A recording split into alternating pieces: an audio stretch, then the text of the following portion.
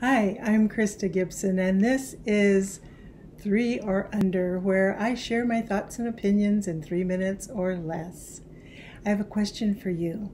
Are you jealous of someone, or have you been jealous in the past? If we're all honest with ourselves, there are times, either currently or in the past or in the future, where we are jealous of someone else.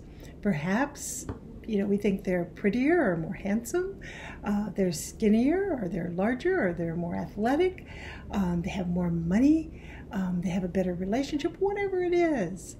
We can find ways to be jealous of other people. Well, being jealous of another person is one of the most dangerous things you can do. And people do it spiritually too. Oh my God, the other people meditate better than I do. They can meditate for 4 hours. I can barely make 4 minutes. Being jealous of other people stops your growth. It stunts your growth. But you know why? Because you're busy focusing on someone else instead of on yourself and who you are. We're not all the same. We don't all have the same talents or the same abilities. So when you're being jealous of somebody else, here's something for you to remember. In order for you to have or be what that other person has or is or bees, you would have to be them. You would have to have lived their life. So when you see somebody who has more money than you do, you'd have to say, well, wait a minute, for me to have what he or she has, I would have to have lived their life. And I can't live their life. I can only live my life. Now, can I have that myself? Maybe, maybe not. I don't know.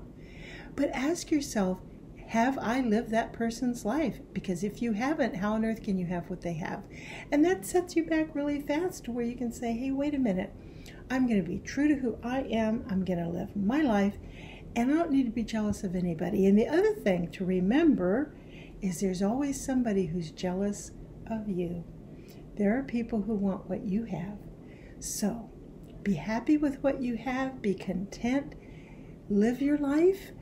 And let go of trying to be somebody you're not. Embrace the reality of who you are and be the best you know how to be.